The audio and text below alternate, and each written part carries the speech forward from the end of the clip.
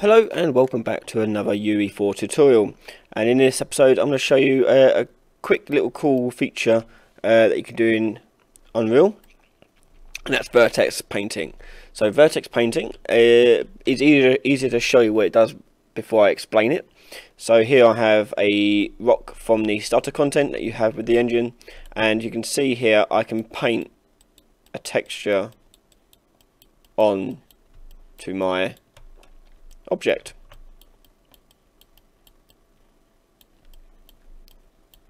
So I'm going to show you how to set this up and how it works, and explain how it works. Okay, so to create the material to put onto our rock, we have to create one from scratch to allow us to do that two-tone effect. So I'm going to make a new material, click on add new, and we'll name it two-tone. Now that'll do, and open it up. So this is probably the first video I've done with the material editor, or at least showing off some of the features of it. So I'll give you the basic rundown. So this is the material node, and it's here that you control what kind of material it is and its various attributes. So you've got base color, metallic, specular, roughness, emissive color, and opacity, mask, normal, so on and so forth. Loads of things you can do. I'm not going to go through all of them in this video, but I'll go through the ones as I come to them in this tutorial. On the left, we've got a preview window, so you can see what the material looks like. This is default, it's black, so nothing on it at all. And down here at the details panel, so this is where you access the details for all the nodes that you drop in. On the right hand side, you've got your palette, and these are all the different nodes that are available to you in the material editor. Plenty of them.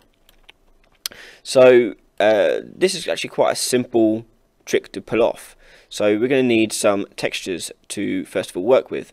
So to add a texture to material, we right click and type in texture sample, and it's this one here, texture sample, and we need 4 of these. So copy with Control C and paste 1, 2, 3 more. So I'm going to drag these 2 of these down here and 1 up here, a bit more space apart. So these 2 are going to be our diffuse maps, and these are going to be our normal maps. A diffuse map is the color of what it looks like. Okay, it's just a basic what it looks like in color terms. The bottom 2 are going to be normal maps, and normal maps is how it is lit, and that's what gives the illusion of higher detail meshes, because you trick the lighting to light it as if it's more higher detail. So it's a very powerful tool. You see it in most modern games nowadays. So we need to assign some textures to these things. So click on the top one, and in the details panel you'll see there's an option here saying texture, where we can choose a texture from a list. So I've just got the starter content, so in here I'm just going to type in rock, and I'm going to choose the rock basalt underscore D. D stands for diffuse, so I'm going to choose a diffuse map, and next one I'm going to type in grass, and again grass underscore D, D for diffuse.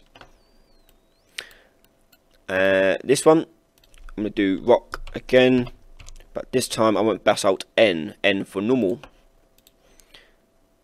And this one again, grass N. And you see how normal maps look different from their diffuse counterparts. Okay, so it's a special type of way of lighting an object. So the way this works is through called vertex coloring. So if we right click in here and type in vertex color, you get input data. So the red nodes are input data. So the input data is broken down into these various these pins. So you have the top one is RGB, this was red, this was green, blue, and alpha. And you'll notice the textures have the same outputs too. Okay, so if you just want to get the red channel of this picture, you can just come out of here and get the red channel. Or the alpha, just out of here and get the alpha. But if you want all the colour, you just drag off the top one. So the vertex color is what controls the mixture of these two textures. So the way it works is through a linear interpolation, or a lerp. So if you type in lerp, L-E-R-P, and you'll see here linear interpolate. Big fancy word, I know, but it's actually quite simple and very, very powerful. We use them a lot with creating materials. So I need 2 of these, one for diffuse, one for normal. And lerp has an A, B and alpha input.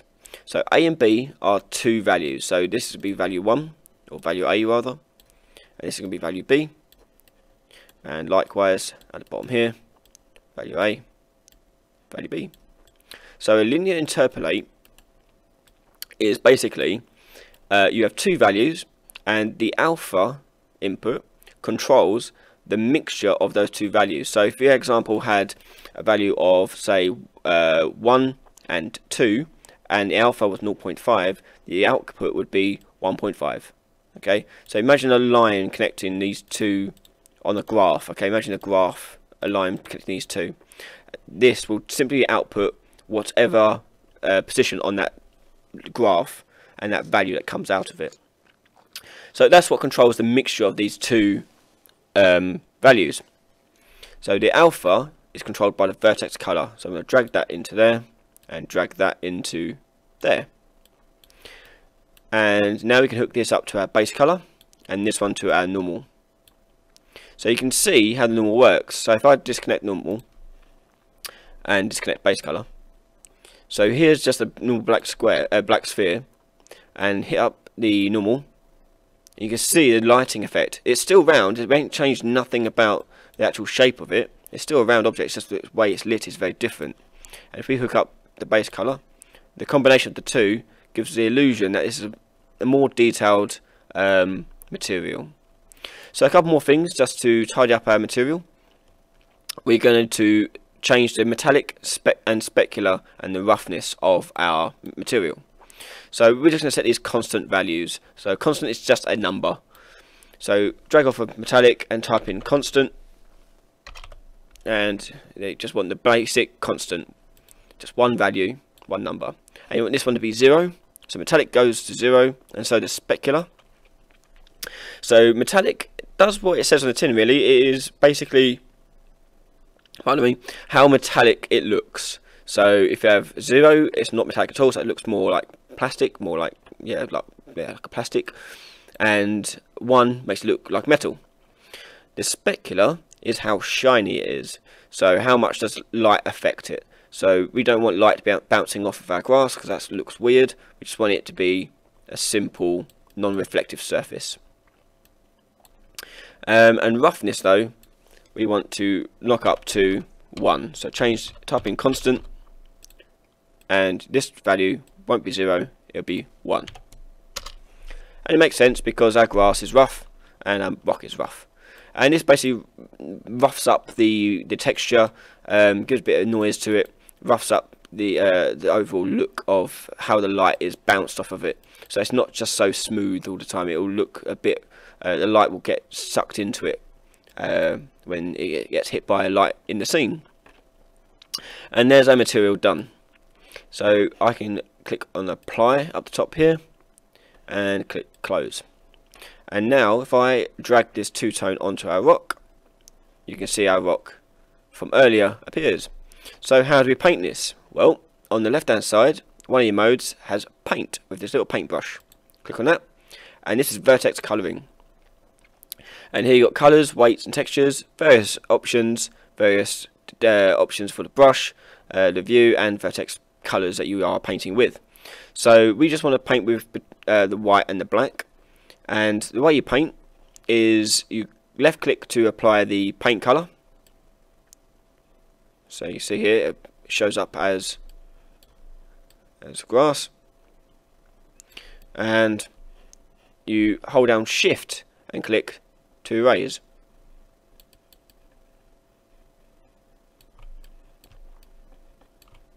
And you can change the size of your brush as you see fit.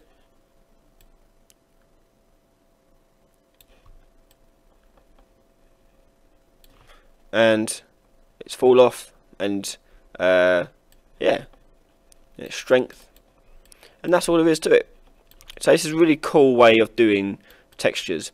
So some common uses I've seen of this is if you've got texture for a wall that is clean and another one of a wall that is dirty or cracked, you can really customize the objects in your scene of the wall panels and give a crack here and there, or make it look a bit more dirty. It's an easy way of applying dirt or cracks to an object without having to make multiple objects or multiple textures.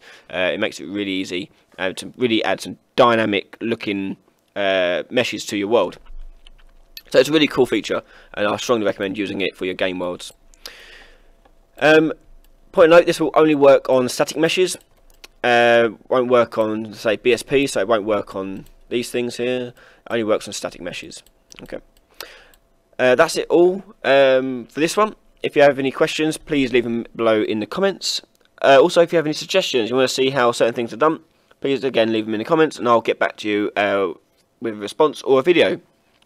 Please like and share this, and please subscribe for future Unreal Engine 4 tutorials. I've been Ryan, and thank you for watching. See you next time.